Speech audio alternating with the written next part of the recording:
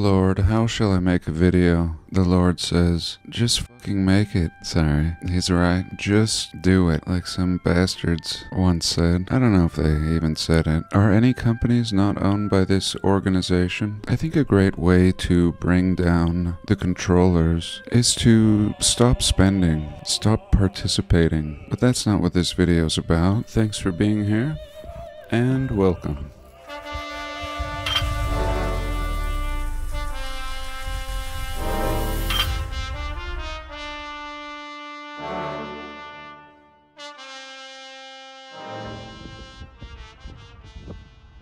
I want to start out with an Emily Suzanne video. It's still not what the video's about, but I think it's a great place to start. She did some boots on the ground at a cement kiln, the Copley, Pennsylvania cement kilns. Cement, lime, coke, whatever they want to call these kilns. Ovens, essentially. Ovens, let's be clear. Old-ass ovens. Sir, I've asked you to build an oven. What is this? Oh, sorry, I thought I would build some castles. Some castle ovens. Well, it's a little more than we need, but they are beautiful. So yeah, I've never seen these ovens. I've never even seen an oven like this before. It was one thing to see 200 domes out in the middle of the desert, Utah, just poking out of the mud. But this? How could you even call these ovens? And whatever they are, built from 1892 to 1893. Whatever. Again, I could live in one of these, and so could you. If you were just thinking about the necessities of life, they look more like lighthouses. I just don't know what they look like, actually. They don't look like anything I've seen, and they certainly don't look like ovens. They've clearly been patched up many times. A lot of these archways have been bricked up, and there's so much stuff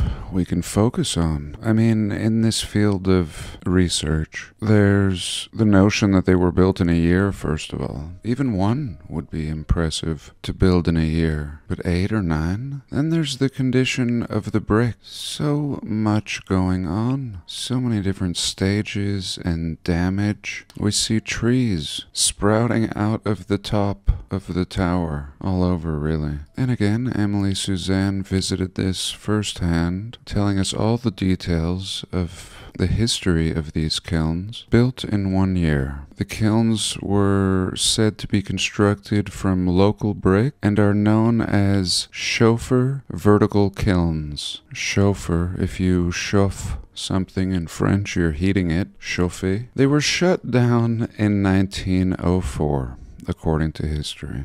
So built in a year, shut down after 11 years. Then they were donated to Lee County in 1975. Big gap there. Big gap. 75 years later, oh, what should we do with these? Come on, just donate them. And they created a cement industry museum out of them. And in 1980 was finally appreciated and added to the National Register of Historic Places. Just completely backwards. So here we go. Of course I know nothing, but I have no shame in asking questions.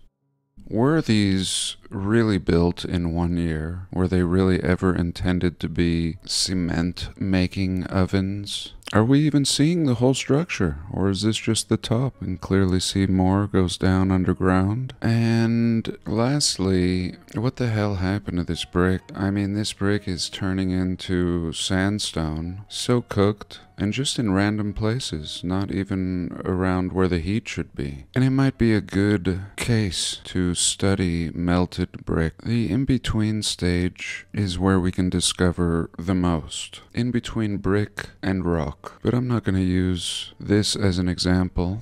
I just wanted to share this place with you. Let me know if you've seen any structures that look like this anywhere in the world, or ovens. In the center of our realm, to the north, wherever you are, there is said to be a black rock, a magnetic black rock, so strong that it will rip nails out of wooden ships that approach. It is quite possible that this landmass in the north is where we come from. Here I was watching another video by a Catherine Gregory, I think that's her name, forgive me, and these Native American ruins. The Native Americans will tell you they didn't build these structures. They're from a past people. That's all there is to it. They'll tell you. Some call them the Anasazi, just the old people. The Navajo say that these people were kind of evil or had been corrupted, similar to our culture today. And here's a picture I screenshotted from Our Melted Reality. And he does a great job of finding bricks that are turning to stone. Just that in-between sweet spot I'm talking about. Here's one example. Here's another example. Here you can see the brick lines. Brick line, now fused into a blob. Just like bread. Just like rolls. And of course the melted mountain in San Francisco shows this as well. One more quick look. The bricks sandwich into the mountain. I mean, it becomes clear, right? Unless you're unwilling to really consider what you're seeing here. Recently I will have shared this lime kiln, or what's left of it, in Nevada, this little fence around it. And this really got me interested again in my backyard. I think wherever we live we get kind of jaded and everything becomes ordinary. We see things like this in nature. And I decided to go down south to a national park. The national park is called Arches, and I'm going to show you what I experienced here. And I wasn't looking for arches. I was looking for evidence, and we'll have a look at that now.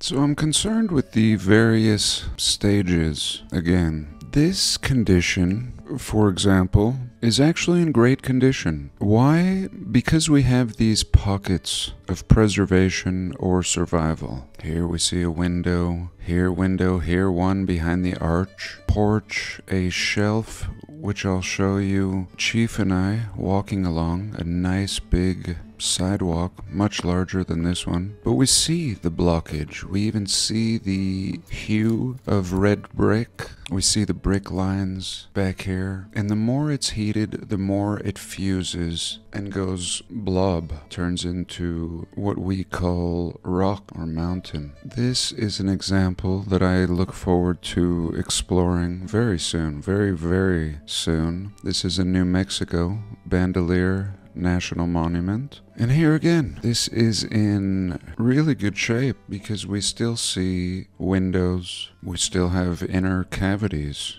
you can explore, and not something, in my opinion, that was carved by Native Americans. This is not carvable, not with primitive tools. A lot to say about this picture, but I'll move on to Sodom and Gomorrah in the Holy Land, and this is where it gets interesting. This really resembling the southwest of North America, very Utah, and really everywhere. The Badlands. This can be found all throughout the realm. Examples like this. The difference is we have a biblical story that this was a city of Sodom and Gomorrah. Again, like the Native Americans speak of their ancestors or predecessors, the Anasazi, being evil and worldly, and essentially wiping themselves out through wars. We have the same thing happening here, except we're told God wipes out this city because they were so evil and whatever. But we have a story. We have a story that this was a city. That's my point. And you can really see the city, especially as a student of meltology. You begin to see the towers, the building just brought down, cooked, and out here turned into powder. Really, this is a bad example, except we have the story. And this is a great example in Turkey. Turkey has a lot of good examples. And here we can see something very advanced at one point, now turned into a blobous rocky mountain spilling over the corner of this once what must have been a beautiful building. And again, Sodom and Gomorrah. Now, some of the best examples can be found in Petra, in Jordan. Here we can see the same thing. section, section, section, cooked out, almost having a Native American feel, similar to what we saw at Bandelier National Monument, but much more preserved. All of this above will have been the same thing, but this was all spared. We see it continues, and again we're told this is primitive, very similar to the Native American story, that natives carved this, in this case goat herders, only to abandon it. But when you have eyes to see, you realize that this is a 1, 2, 3, 4, 5, perhaps 6-story building, and that's just what we see, in worse condition at the top. And now we're going to look at some Utah, and we're going to see these same sections, but in really bad condition. Perhaps before I get into it, I should read you the story.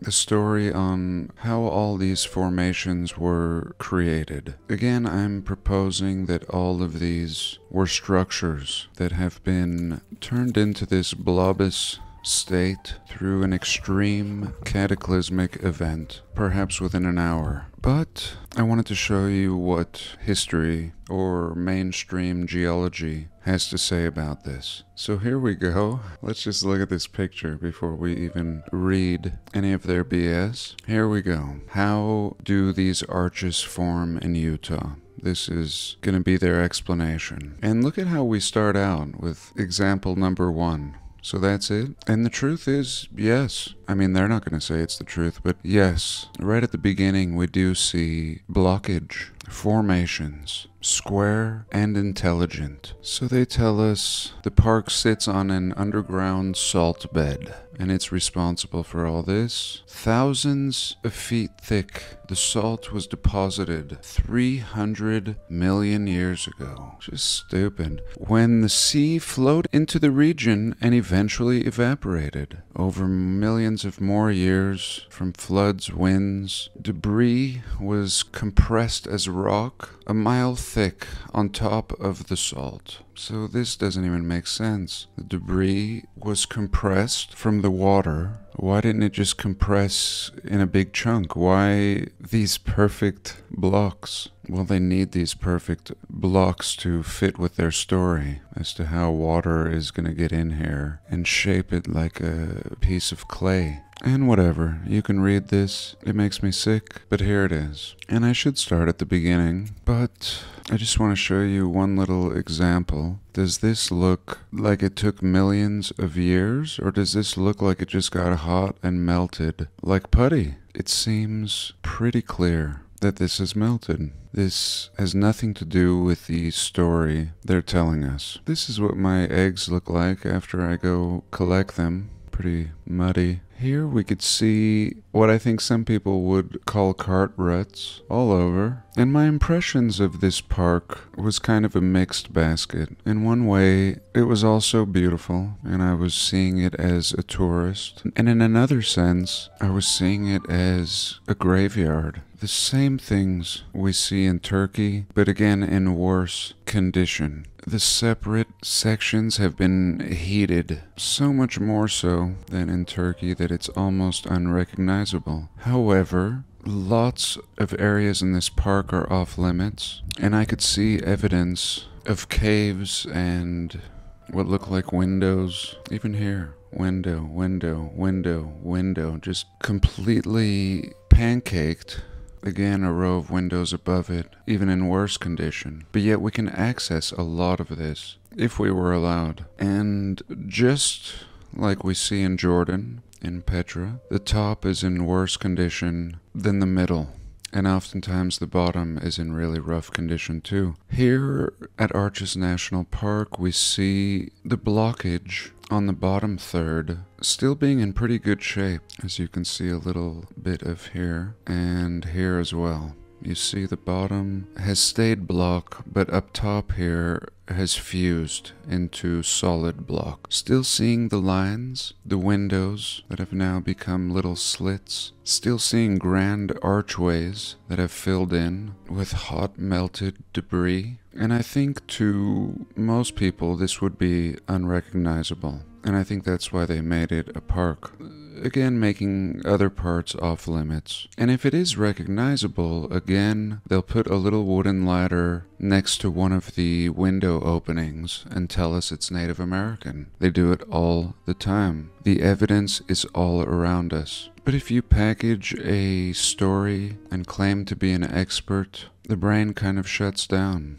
At least at first. And we see the difference, sometimes red blobs and sometimes pure white ones, as we see here. And here again, structures. It's similar to the Grand Canyon, the way they want to tell us that water, similar to this place, that water essentially washed this rock away to make these shapes. But I want you to look at this arch here. Look at how square this is. This is not the result of millions of years of water slowly, softly wearing away at the grains of sand. No. This is all sharp. And same with the Grand Canyon. Look at the direction the water flows and then look at those canyon walls. They're not smooth and soft. And it's the same with this place. And see, I'm just reviewing this photo now for the first time, and I realize there's a little access here. So you can see most of the windows have blobbed over, and we have a little opening. This was the Devil's Garden campground. There's also a beautiful Devil's Garden in Colorado. Here you can see the moon. And I woke up super early,